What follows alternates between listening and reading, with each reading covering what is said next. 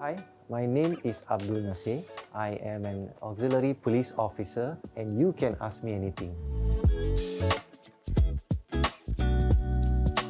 Okay, basically Safe Deposit Box is a metal box where customers will keep their valuables, important documents, anything that's valuable, they will keep in the box for safekeeping.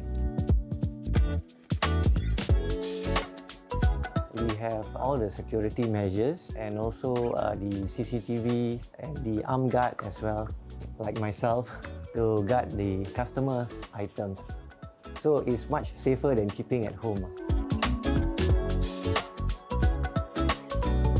First, the authentication process whereby when customer comes, they will produce their IC and we will authenticate them by scanning the IC and it will reflect in the system whether they are the rightful owner for the box.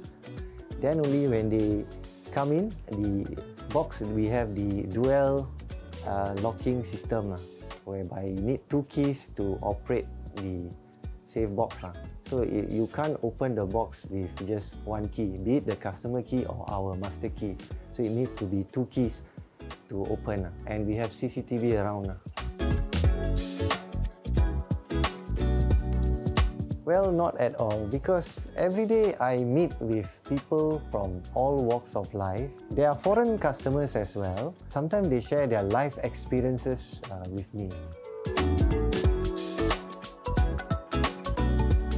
The most memorable experience was that when I found something left by a customer. So I managed to track back when the customer came and retrieved back the items. She was very thankful to me. The misconception that people have is that they thought that by signing up for the box, they can just bring in any visitor in together with them. But actually, that's not true. Only registered names are allowed to enter the premises. This is for their own good because only themselves can access to their valuables.